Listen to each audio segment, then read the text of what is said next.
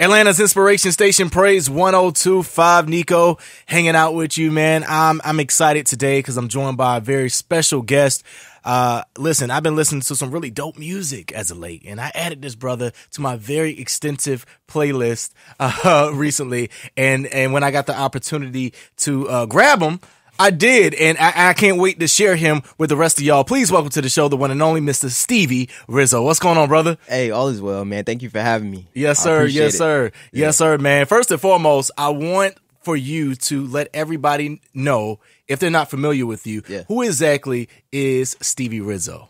So, I'm just a young artist out here living my truth, just being who God designed me to be first and foremost, which is just a young man. I came to just do my assignment, which is spread the gospel as far and wide as I can. Outside of that, though, outside of music, I'm fly. I like fashion. I like jewelry. I like cars. I like I just like the things I like. But But first comes the kingdom, and that's just who I am. I love that. Yeah. I love that. One of the things I love about you, the minute I heard you, was not only the music, but your presentation of how, like you just talked about, the overall package of your artistry. And I want to touch on that in a little bit, but I want people to understand that, because I'm a big person who believes in testimony and being transparent. Okay. And my understanding is you are too. Yeah. So I want to just dive in a little bit to kind of get to know your background before we move a little further. So let us know about, like, how did Stevie RIZO get to this point where you say, man, I really want to dive into this gospel game. I really want to inspire people and bring them closer to Jesus. Well, I grew up in church, so like my grandparents were pastors. So what did you grow up as, like? Because I'm Baptist. Like, what were you? Oh, it's like non-denomination. Okay. I grew up with like the running around church, shouting, shoes off type. Yeah. Same. It's like basically Baptist. Like the environment would be Baptist if you, Yeah.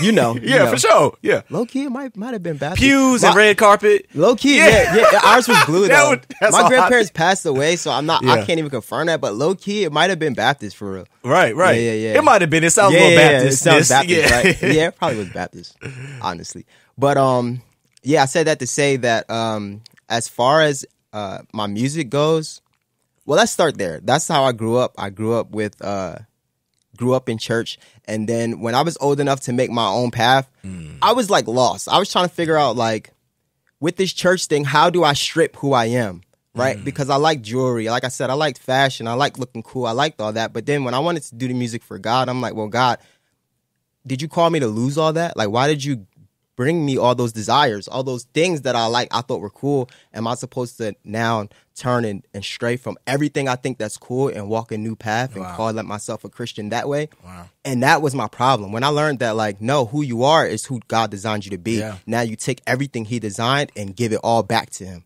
Ooh. So once I took everything, all my chains, all my fly clothes, all my cars that I gave all that back to God, then I found who I really was. Yeah. But, first trying to lose myself and come like, God, I'm going to just come to you clean and you make me who I am. That was wrong. Yeah. No, come to him exactly how he designed you, with all the things you desire and love, and bring it all to him. And that's what freed me from what I thought I was doing right.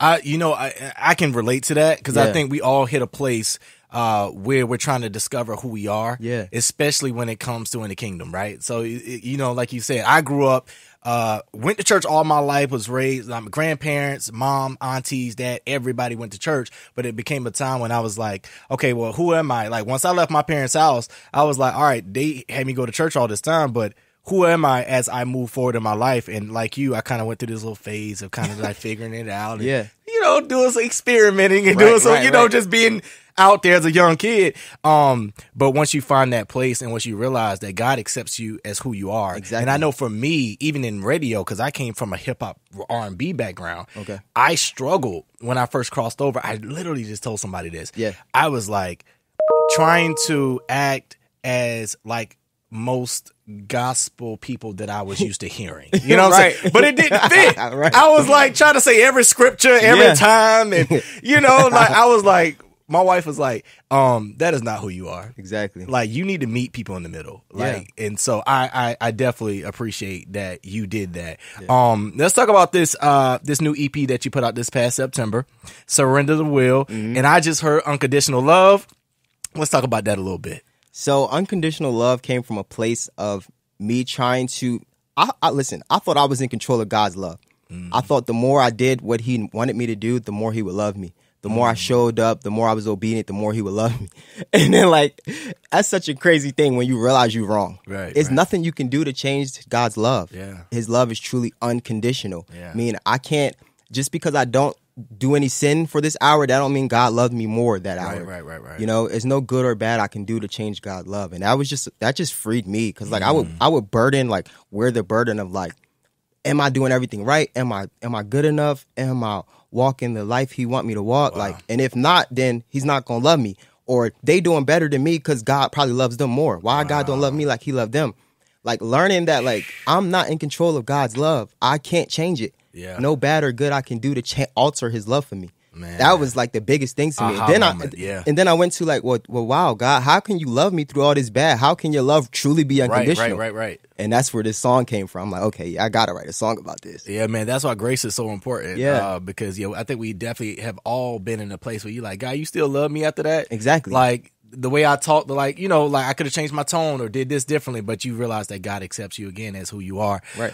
Man, you're doing something really cool. For those who just joining us, we're speaking with Stevie RIZO, and I heard that you are releasing or plan on releasing a song every month. Every month. Yeah. So, how many songs do you have, man? We have a full catalog out right now. We probably got over 80 songs out right now. Whoa. But listen, man, the gospel ain't gonna spread itself. Yeah. So that's all it's about, is getting this gospel as far as we can. And we're just gonna try to do that on a consistent basis. Yeah. So let me ask you from an artistry standpoint, like, do you often like have songs that you want to kind of keep? Like, is it a struggle to be like, I want to hold on to this one because this one could be for the album or whatever? Well, this is what I'll say. This is what I learned as a songwriter. Yeah. I learned that sometimes you are a carrier of messages and sometimes you're a deliverer of messages. So delivering a message means it just comes from me to you. I delivered it. My job is done.